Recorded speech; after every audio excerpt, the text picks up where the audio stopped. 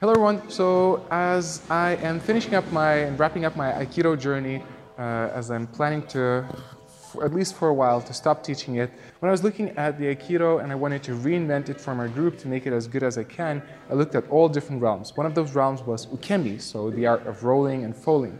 And I created this system for my students which actually turned out really well. So this is one of those sad moments for me where I'm closing down my dojo, I'm stopping to teach Aikido. It's a bit of a sad moment for me that this program will not be continued to train as intensively as we did before. So I'm going to share what I discovered in this video, at least some of the concepts of how I designed the Ukemi practice so that the Aikido students are across the globe, hopefully you'll benefit and find some answers here. So one of the main issues that I addressed is that when you come into a dojo, and you start learning to roll, it's a big part of Aikido, the fact that you have to roll. Unfortunately, you have to go straight away into a forward roll. You have to just straight away roll, at least in some of the dojos that I visited, that was the way that people would be taught to do Ukemi, which is a bit crazy because it's a complicated movement, it's dangerous, a person can hurt himself as he's doing it, and that injury can prevent him from training further, which happened even in my dojo in the very beginning, unless the tatamis have some extra base which makes it more kind of spongy. So if you do a wrong movement, that it will be compensated by the mat, but most dojos will have either this type of mat without no extra base or the puzzle mats, which are even more harder. So to address that question, I came up with the system of breaking down all of the Ukemi that I know. So I made it into 110 different exercises, which go step by step from the most simple exercise that I'm going to introduce to you in this video to the most difficult practices that I'm able to do, like the solo high fall from the spot and the feather fall. So everything that I'm able to do, but not just, okay, this day I'm just going to teach you a high fall just straight away out of nowhere, but the question which was asked, so how do I take each possible exercise, how do I break it down to the most simple exercises so that doing each one of them, building up, eventually you would naturally be able to do the high fall, you would naturally be able to do the feather fall and all the other movements. So while I won't be able to introduce to you all 110 movements today in this short video, I'll introduce you to the basic concept at the beginning, and if you really enjoyed it, then maybe I can film the rest of the exercises. But so let's get down to the exercises. I have this sheet of paper that I printed for my students so that they would know exactly which exercise goes after which, and I broke it down to 10 different cues. So it's a system where you do 6 basic exercises, then you pass the 10th cue in your Ukemi, then you go to the 9th cue, 8th cue, and I went it all the way to 3rd Dan, to 3rd black belt, which is the moment where if you learned all of that, I have nothing else to teach you in Ukemi, well, kind of. So I'm going to start with the 10th cue. So again, when you come to an Aikido dojo, normally you are taught straight away to do a forward roll, a lot of times from this position, which is difficult. If a person is talented, if a person has done some sports before, has done some rolling, okay, he might be able to do it. But a lot of people, they just don't get it. They just can't perform the movement so easily. So it's not really a good entering point for this exercise. And what I tried to do in this system to create the entry point to Aikido is to make it so simple that if the least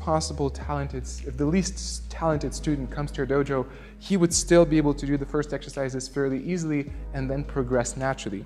So the very first exercise, instead of doing the forward roll, is actually just, first of all, getting the person used to this position of the legs, which is a common position when you do either a backward roll or sometimes you end up here after a forward roll. So the person is getting used to this position. And now what's very important when you're rolling is a round back.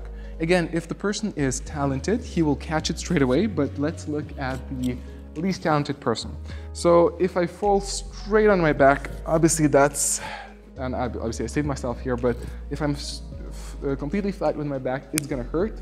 And not all people get it, that you have to be round. If a person is used to really having a very straight back, a very good posture, it may be difficult for him to catch this. So what I do, the very first exercise is you grab your leg, you tuck in you roll in your shoulders, and I ask the person to roll back and forth. So while this may be easy for most people, for a number of people, this exercise is already difficult. So just to make sure that they have this rounded movement of the back, which is important very much for all the rolls, especially the backward roll. So the person does this roll for a while, then he switches the legs. We're getting him used to being able to use both sides. So rolling back and forth. Now, so this is the first exercise. This is what a person does when he enters my dojo for the first time and he wants to learn Ukemi. Now, the second exercise that he has to do, we include the hips. The hips are very important in Aikido, in techniques, in Ukemi. So the way you use the hips here, instead of holding the knee now, the arms are opened here in the front, which is, again, getting ready for the person to hold that position of the arms. And now, as he rolls back, I ask the person to switch the legs in air. So now, in the beginning, it's just about switching legs, going back and forth. But as the person progresses, I start to give him other pointers which will be useful for the future of his Ukemi learning. So first of all, if you roll on the whole entire back, there's more friction, so that means you need more energy to come up. So what I suggest and ask the person to do is, if my left leg is forward, I ask the person to roll on the right side of the back. So now there's less friction, the movement becomes more kind of economic. It becomes, you need less energy, it becomes more smooth. So now when you raise the legs, you change, when you raise the legs, you change the side. So you roll back on the other side, and you raise up and you go to the other side. So this makes the movement much more efficient, which will be useful and helpful in the future exercises. The last thing, which if the person is very experienced and if the person is very talented, he picks up things, there's one more additional thing I add. So it's using the hips. So when I roll back, you can just change the hips here, just like switch the legs, and actually the hips don't move. But what works much better is when you change your legs, you turn the hips and you use the momentum of the turn to bring you down. So again, I go up, I turn the hips, and I use that momentum to bring me down. So I'm using the natural energy I generate with the movement, with the rotational movement on my hips, to give myself more energy, again, which is going to be very useful for the next exercises. So this is the second exercise where he masters this, where he becomes familiar with it. I ask him to do the next one. So the next exercise, the third exercise of the so-called 10th kyu of Ukemi, is you do the same exercise, and now you come up on your foot here. Naturally, the person is getting used to this position, which is a position for the forward roll. It's somewhat a preparation for the Aikido stance. So there's a lot hidden here without the person knowing what he's doing. Also, here, the next step is he's going to need to go back. So I ask the person to extend his arms forward, bring his buttocks down. Again, this is a preparation for a backward roll. So round back, and the person goes back, change the legs, change the hips, comes up. So this is an easy preparation for the backward roll. This movement here, it's the beginning of a backward roll. The person is getting used to have his foot turned up this way. Also, this develops the core strength of the body, which is necessary for good rolling in the future. Some people, as I said, they're not talented, they're not sportive, they haven't done any sports before. This will be a tough exercise for them, but whenever they are able to do it, they develop some muscular strength, which is going to be beneficial for next exercises. So again, I go back, and here I'm learning to use the momentum of the hips, of the legs to come up myself, to pick myself up.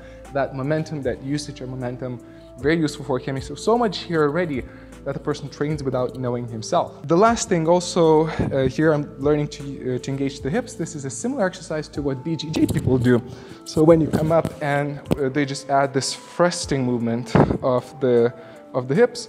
So again, let's say it's a multi-dimensional exercise, which if an Aikido person goes to the BJJ class, this exercise is going to be this BJJ exercise is not going to be difficult to master for them, which is the case for me, by the way. Now, the next movement is step up. So again, when I see the person who's doing this well, ask him to do the next step. And the next step is I go back and I come up to a stance. So my arms are forward. Notice sometimes I'm bringing my arm back here just because this is my recorder. I'm holding it so it wouldn't fall. You wouldn't have to do this movement. Normally the arms are forward. They help you pick yourself up. Here, what's interesting is when I do this exercise, so if I'll repeat that again, I change the sides each time. And here, I am coming up straight away into a traditional Aikido stance, into a classical Aikido stance. So the person, without knowing that, he's developing not only the Ukemi skills, but also the correct stance. Ask him to posture up, to have a good balance, so that he's developing balance. And most importantly, so there's actually two important points. So now he needs to bring his back foot here, turn it away, turn it up, which is gonna prep for a backward roll. So when he's gonna learn the backward roll, this is going to be already in his system.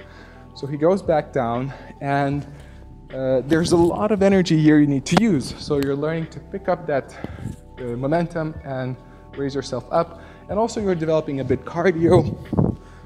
So you're developing a bit of cardio, a bit of muscular strength, so much good things, which the more you develop that initially in the beginning, the easier the rest of your Ukemi journey will be. So these exercises you can also apply to a warm-up, and you can use them to warm up your students or just prepare them for Ukemi practice.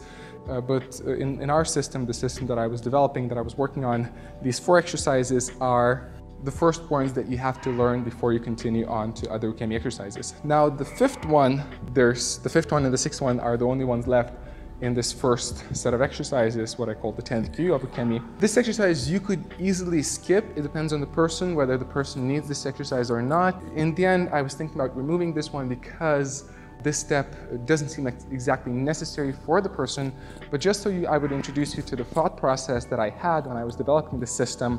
Ask the person to go down on the knees wide, and there's a bunch of people who will be afraid to roll, who will be afraid of that whole rolling over yourself, letting the world turn in your head, in your vision, and they don't know how to get ready for that. So to make them familiar with rolling through one shoulder, because most people, they roll through both shoulders since high school. That's how they were taught, which is not the most efficient roll, by the way. So here, I asked them to bring their shoulder as close as they can to the opposite knee, and they tuck their head in, and I asked them to throw their feet up. So here, you roll over.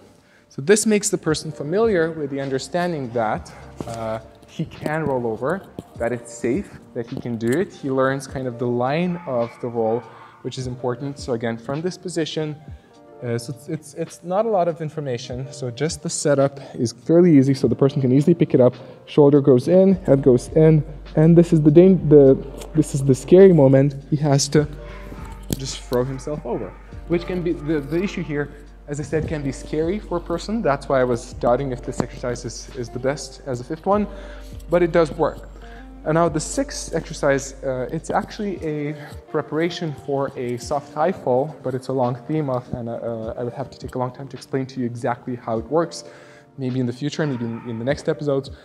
But this exercise is a great exercise for warming up, also getting used to the person for a forward roll.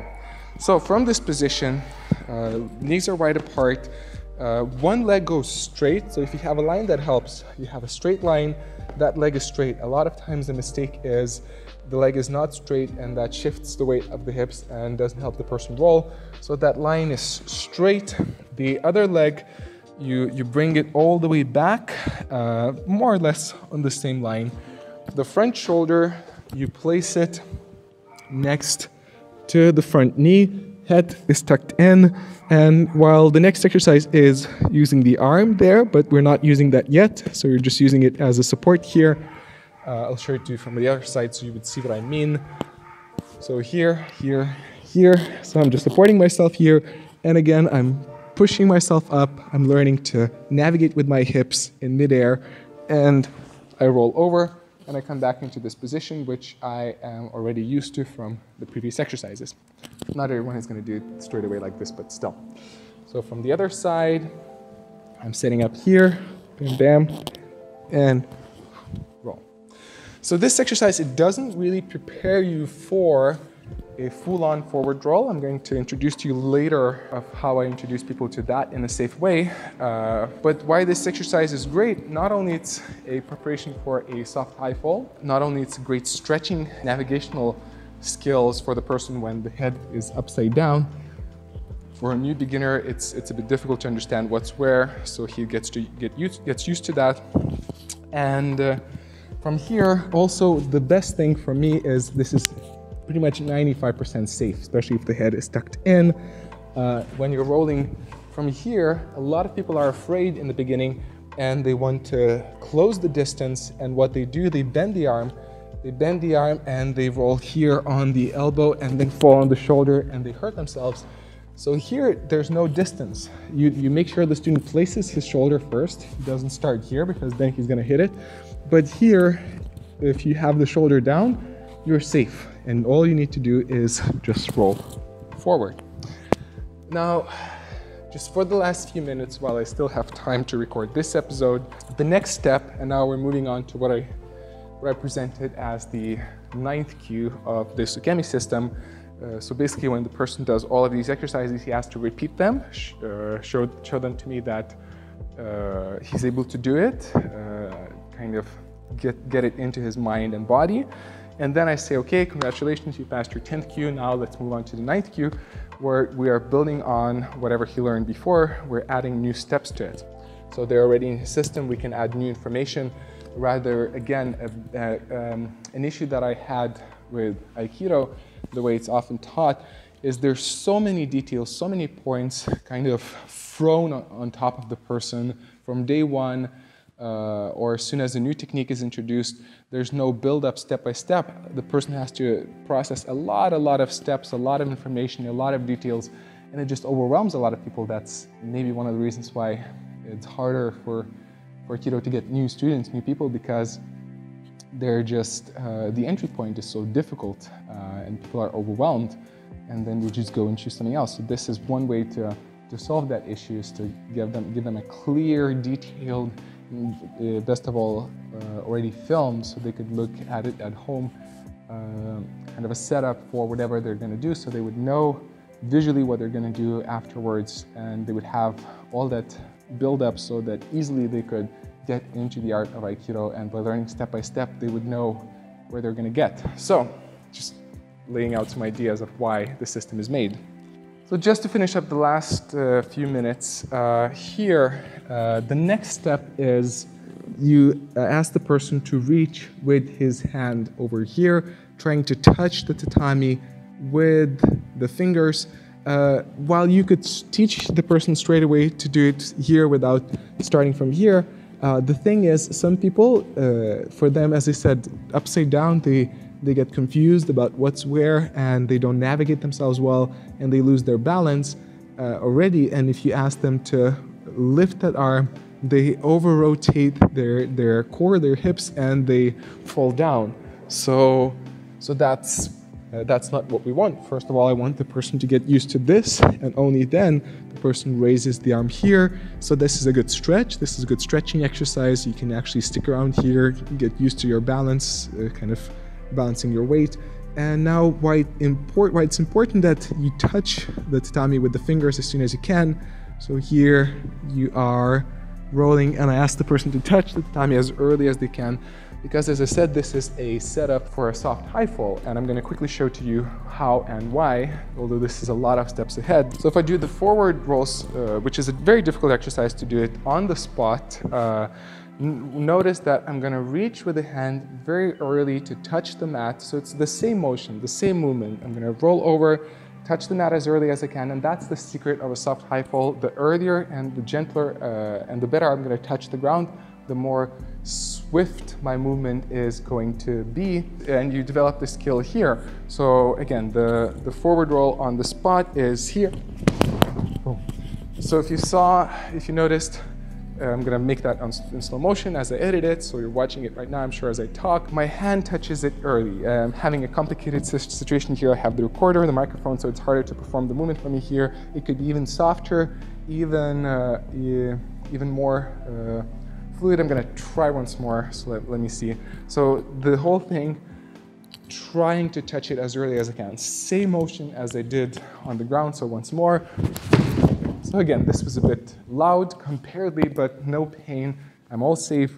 So this movement you develop in this exercise. So then in the rest of the 110 exercises, there's a whole bunch of steps where this is progressively being built up. But you start here by reaching out, trying to touch the mat as early as you can. If you can even, if you're flexible enough, you can open up your shoulder here. So if you want to do this trick, that's the secret. You open up your shoulder here and you place your hand, but still you're placing it with the fingers and then rolling. So a good setup for what comes next. And again, the person is developing flexibility, coordination, muscular strength, which is all necessary for him to perform other movements. So as I have a few more minutes of time to film, I'm just gonna present to you the very last exercise for today, for this episode. It's a bit unfortunate that I didn't have enough time to get to the step of how I introduce the forward roll through the hand, through the full arm in a safe way, so that I would make sure that the person doesn't hurt himself. I'll talk about that topic as I finish up and wrap up this episode.